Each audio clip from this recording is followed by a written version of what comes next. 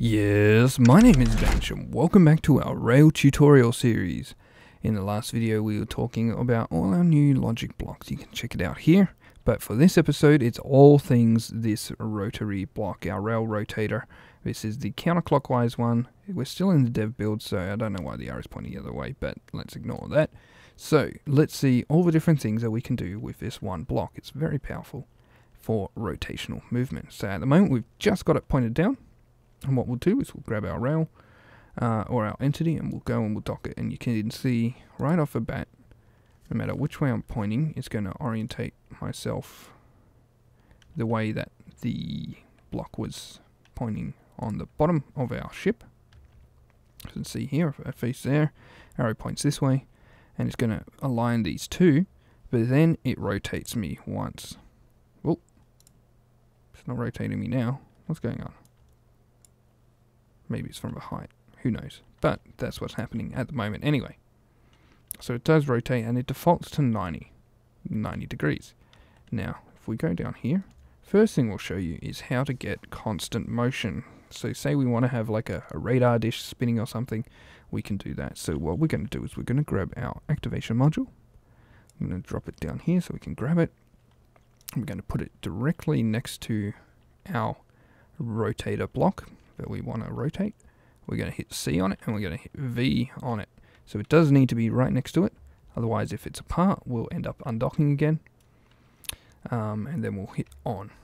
And what this is going to do is it's going to send a high signal each time that it rotates around, causing it to want to rotate again. So you can see we've now got permanent rotary motion and we can't even switch it off. It'll just go, no, I want to keep going, because each time we switch it off it goes, alright, I've lined these two edges up. It's the rail detection. We can see that here with the button. You're actually getting quite a quick pulse there because we're rotating very quickly, which is really cool. And you can imagine if we staggered the rotation of this, we could get some really cool randomized little pulses coming out of everything. But you can see that's the constant trigger for it. If we switch that off, it'll stop. And if we hook it up with just a button, you'll see that it kind of stops and kind of starts again. But you can see that interaction is still happening the same way. So that is detection with here.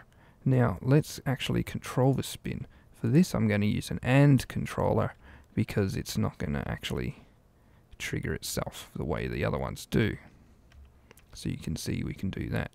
Now if I put a button into that, then I can push the button and actually control when it spins. And you can see we'll still get the detection each time it gets that 90 degrees and lines up.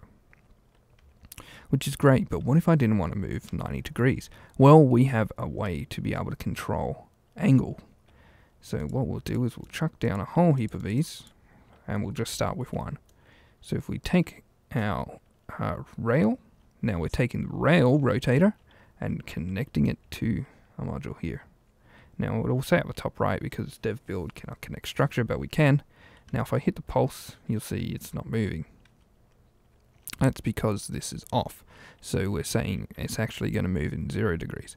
If I switch it on, we have one now connected and we're going to rotate in 45 degrees.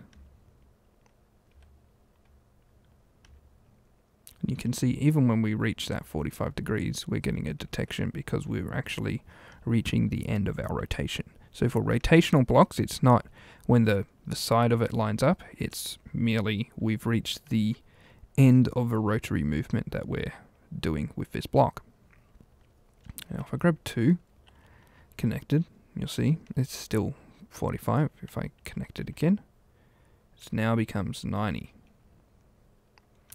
And so adding an additional activation module here in this sequence will actually let us get control and add in 45 degree increments. So you can imagine now that if I add 3, then it will rotate in that increment. If I grab 4, it'll do 180. If I grabbed 6, I'll do 270. And if I grabbed 8, I could do a full 360. Now some people are saying, hey, that's pretty complicated, why can't we just set the angle? by hitting R on the rail rotator. Yes, you could, or we could set it up that way, but then you wouldn't be able to have a dynamic way to actually set your rotaries on the fly. So say I wanted to turn it off, I could pause it there if I wanted to activate it again. So I have a lot of control, and for things like robotics, you want to be able to control on the fly how much rotation something has. Say if you had a swinging arm and you wanted to move forward a bit and then swing all the way back, that's two different angles. And so with this setup, you'd be able to do that. So it is quite a few blocks, but I mean, if you're wanting to do just small 45-degree motion, you could easily do that with just this setup here. You don't even need this block. Alright, so that's great, controlling the angle. Now, how do we change between the two rotary blocks?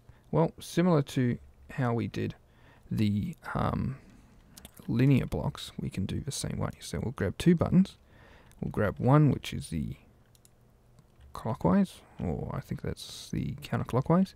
We'll grab one which is the clockwise, and again, putting it directly next to our logic block and then connecting it up to the block we want to change.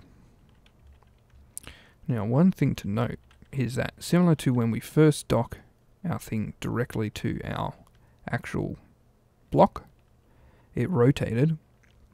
The same deal when we change. So when we change the block, it's going to change 45 degrees again. And you can see I'm just changing it to the same block and it gets a 45-degree motion. So you don't even need the button to be able to control it. Now, you can imagine a setup like this, making sure it's rotating properly, or to prevent that from happening when we're docking stuff, because if we got this all set up, all our logic's all set up, and then you go to dock your ship, and it ends up rotating 45 degrees. You don't want that, so we can turn our activation module off temporarily when we're plugging everything in. Once we're ready to actually use it with our logic, we can switch that on again and be able to control it from there. So that's all well and good, but how do we actually maybe get it toggling between the two? Well, we've got a couple of different ways we can do that. If we jump in here and grab our flip-flop block, which is this one here, and using the same setup that we did in the last video, we can have a flip-flop going into a knot, and we can have one of those going to each of these. So one like that and one like that. And then we're on a button that we have, we'll put it all the way over here, and we can connect that into our flip-flop. So we can then push the button and you can see our flip-flop toggles, and then we have control over it with just the one button and toggle between the two,